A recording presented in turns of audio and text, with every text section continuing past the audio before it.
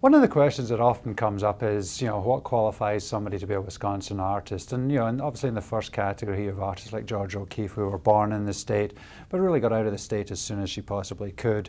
Never really came back except to visit family and didn't really have a great deal of nice things to say about her home state of Wisconsin.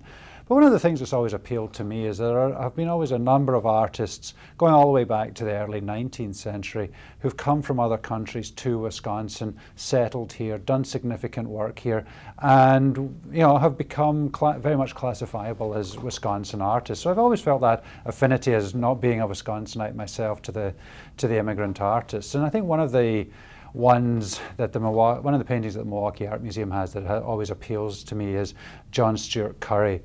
Very much born and raised in Kansas, really made his reputation in Kansas, but came to Wisconsin in 1936 as part of a very progressive program through UW-Madison. He was actually the first artist in residence at any American university. And they had a really sweet deal for him. It was $4,000 a year, which 1936 in the middle of the Depression, that was a sizable salary. They also spent $4,000 on a custom-made studio.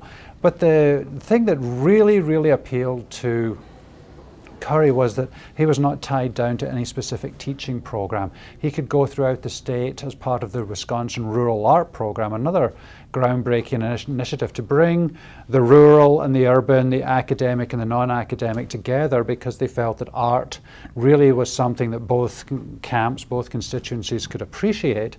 And so Curry traveled throughout the state giving lectures, giving workshops, judging art fairs. And to me, that's, being out there and not just being stuck in an ivory tower, but very much appreciating Wisconsin. And what this painting shows is, I think, in its scale and in its size, to me it's very much like a love letter from Curry to Wisconsin. This is a Wisconsin landscape that was painted in the 1940s, but it is a Wisconsin landscape that still exists very much today.